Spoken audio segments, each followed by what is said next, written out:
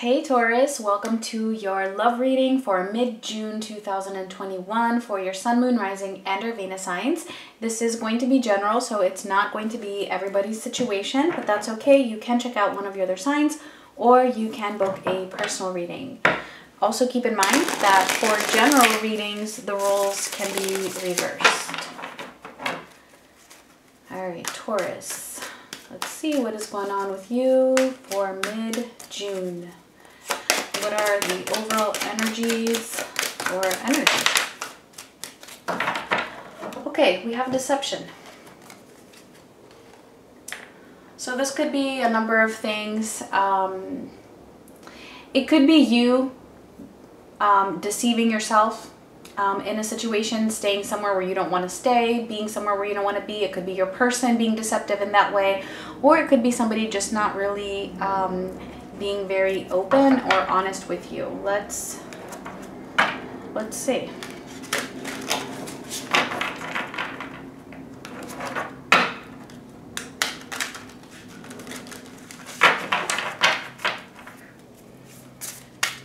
So Taurus, Sun, Moon, Rising, and Venus.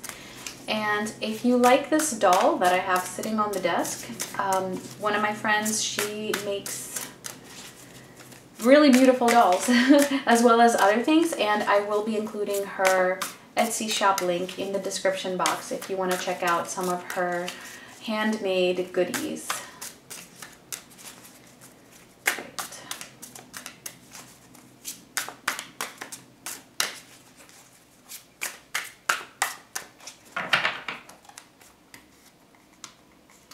Okay, so Taurus, for you, we have the Five of Cups, the Hierophant, and the Ten of Cups. What is going on here, Taurus?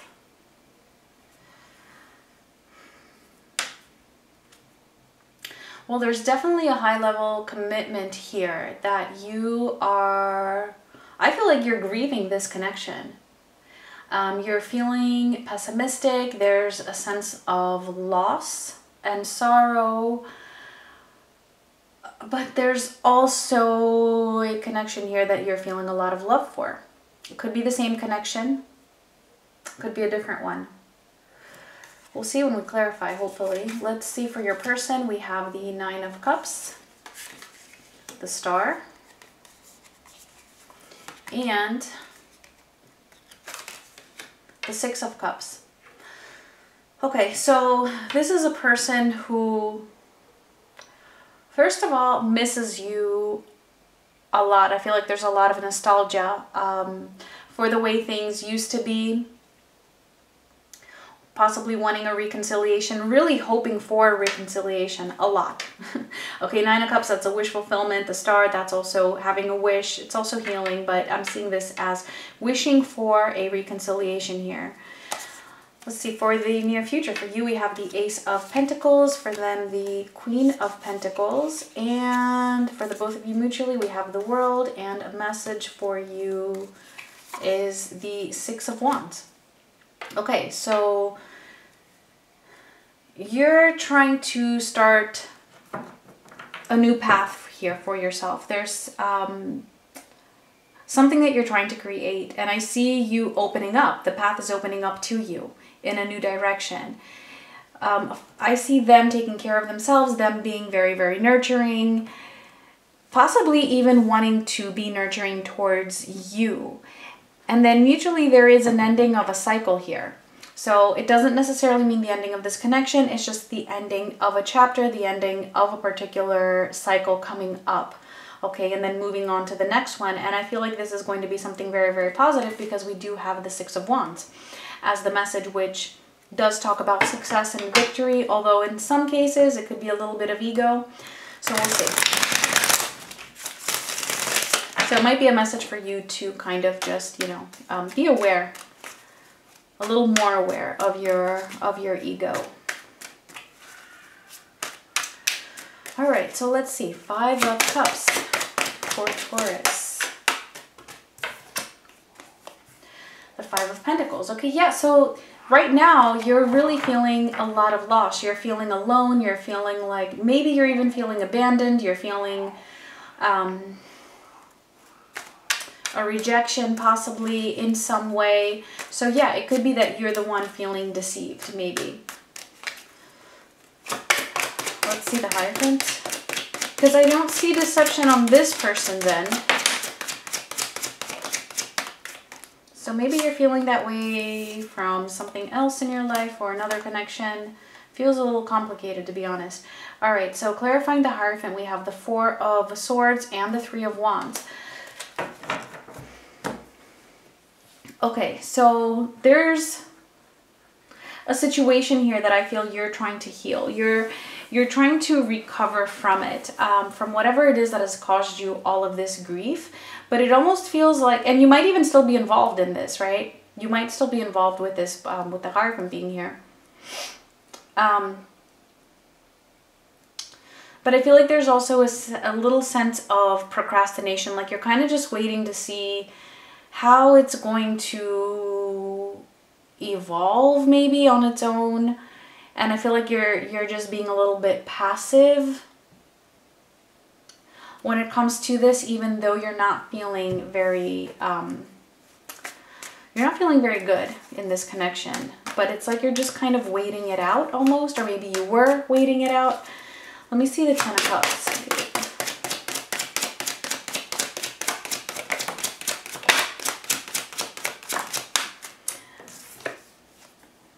Two of Swords and the Eight of Swords. Okay, so you want happiness. You definitely want love. You want happiness. There might be, maybe it's with this person. I don't see it really being there at the moment, at least. And it almost feels like you're kind of allowing your thoughts to keep you in a situation, waiting for that happiness that just isn't coming.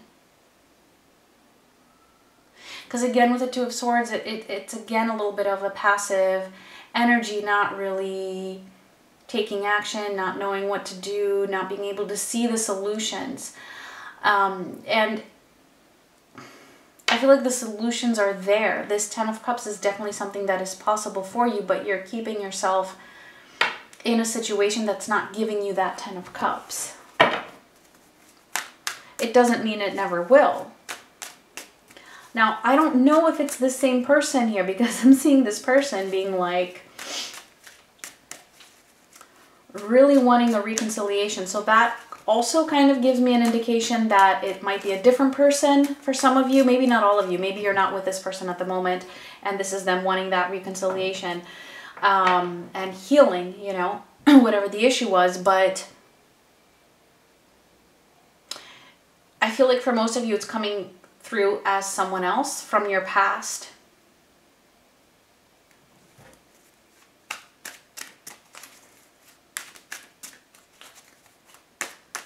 So let's see. Let me see the Nine of Cups.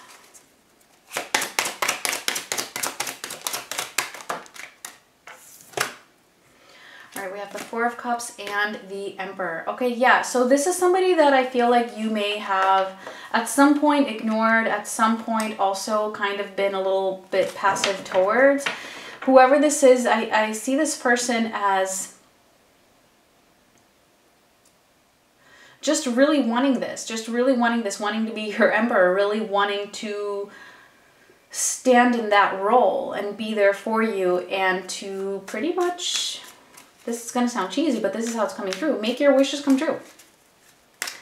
But maybe this person isn't for you either. I don't know, because if you're not feeling drawn to them, and if this person doesn't make you happy either, I don't know. But I do see that this person definitely wants a connection with you, and I do see that you have this Ten of Cups here as well. So I do feel like you're just kind of keeping yourself trapped, maybe keeping yourself from that Ten of Cups, if it's this person.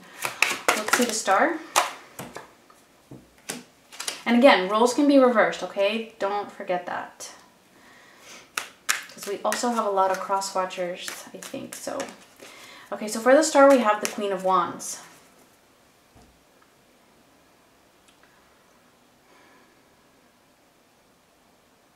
This is somebody who really knows what they want. This is somebody who is very assertive for the most part. And definitely wants you like crazy, like no other. Let me see the Six of Cups. The Moon. So this person, yeah, they miss you. They want a reconciliation with you. But there's a lot of doubt. There's a lot of hesitation. I feel like this person is kind of in the dark, not really knowing what is going on with you. I actually don't feel like this person is deceiving you. I feel like there's either another connection in your life that may have been deceptive, or that you might be deceiving yourself a little bit by staying in a connection that's not making you happy.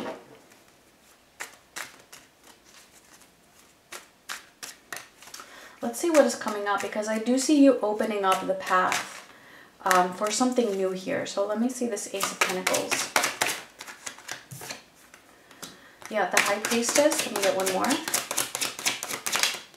And the Ace of Swords. Okay, good. So this is you really listening to your intuition, tapping into your higher self, and really coming into that alignment. And then following through.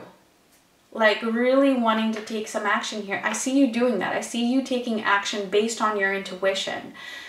When you do that, that's when the path will open up for you. A new beginning. All right, that will lead to a conclusion of that sorrow, of that depression, because it does feel like you are depressed at the moment. Let me see the Queen of Pentacles.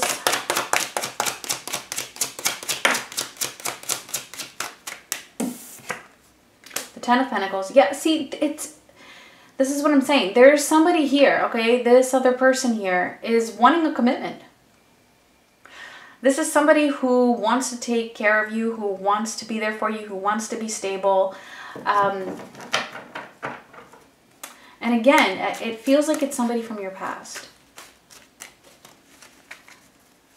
But like I said, you know, follow your intuition always. Don't just get back with anybody from your past just based off of the energy here, right? Listen to your intuition. It has to make you happy as well. All right, let's see the World. The King of Cups. Okay, so whatever this ending is, this ending of a cycle, and I feel like this has been a major theme here also for fire signs. So, and I was actually going to say that before, that some of you might be dealing with a fire sign. I also see Pisces on the table. I feel like those are the ones that are sticking out to me the most. I mean, obviously we have the Hierophant here, which is your element. But yeah, I feel like this, whatever this ending is, whatever this conclusion is, that is on your end, it's going to bring about some emotional stability for you. It's going to bring love into your life. But there has to be a closing out of this cycle that you are currently in, whatever that is. Six of Wands, you know, that's all about confidence as well. So I don't know if they're, I mean, for some of you it could be a little bit too, you know, just keeping your ego in check. But for the most part, I'm seeing this now as being confidence. That is the message for you. Be confident for what it is that you deserve. You deserve success. You deserve happiness. You deserve victory. You deserve to be happy. You deserve to have love. There's that Queen of Cups, right? Coming out right after we had the King of Cups. There's love here that is possible for you. But it's just that it comes with the victorious closing out of a cycle. Right? Successfully closing out a cycle brings love. Queen and King of Cups. So, Taurus. So where is the deception? If this reading resonated with you, let me know where the deception is, what you think this deception is it from somebody that you are involved with other than this person here? Is it from within yourself? Is it life? How do you view it? And let's get your final oracle message.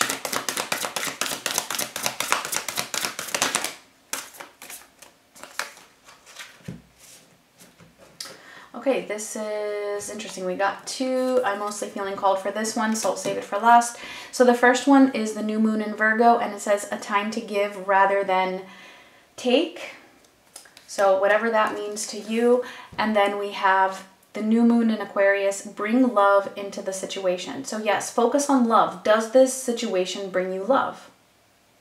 Bring love into your situation. Don't stick around for a situation that does not bring you love. All right, Taurus, those were your messages. Thank you so much for watching and much love.